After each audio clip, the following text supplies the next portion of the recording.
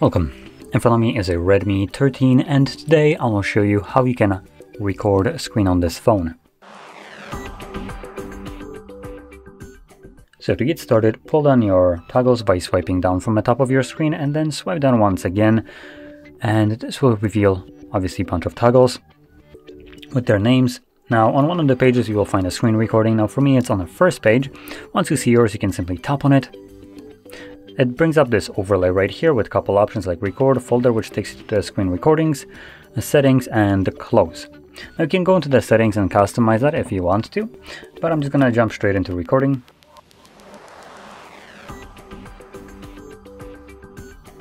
Once you're done, you can interact with this overlay and click on the red square, which will stop and save your screen recording. Now, there is a reason why I actually spend a little bit more time on the Netflix application for this showcase, and you will see that in a second once you, in your case, open up your Photos application so you can find your screen recording. Now, it will be located in the library and camera by the looks of it. Yep, there we go. So from here, you can view your recording.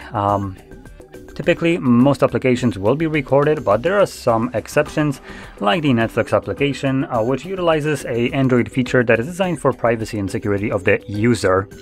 But obviously, this application doesn't give a shit about that, and it does it for its own nefarious reasons. This is done, I presume, to prevent piracy, but let's be honest, no one is pirating Netflix content by recording it. So this is just kind of like a middle finger. And this is the Netflix being open right now. You haven't seen the keyboard for a moment, so that was the login page, but for all you could see throughout the recording was a straight up black screen. Keep in mind, I have not agreed to any terms of service of use of the application, nor have I logged in to this garbage, and yet it still can do this kind of thing. And I'm pointing that out in this kind of way because there is no setting for you to turn off and disable this feature.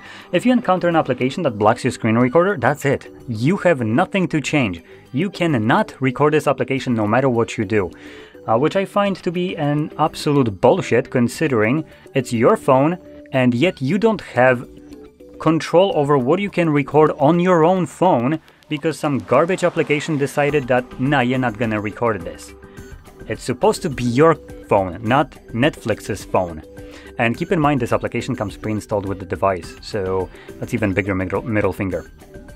Now, anyway, with that being said, most of the other applications, or of applications in general, should be recordable. And primarily this kind of feature that I described is used by bank applications, and you can kind of imagine how this would be beneficial to you in terms of security in bank applications. Now, when it doesn't really matter is in Netflix, Hulu's, and all that other garbage websites that utilize this for no reason.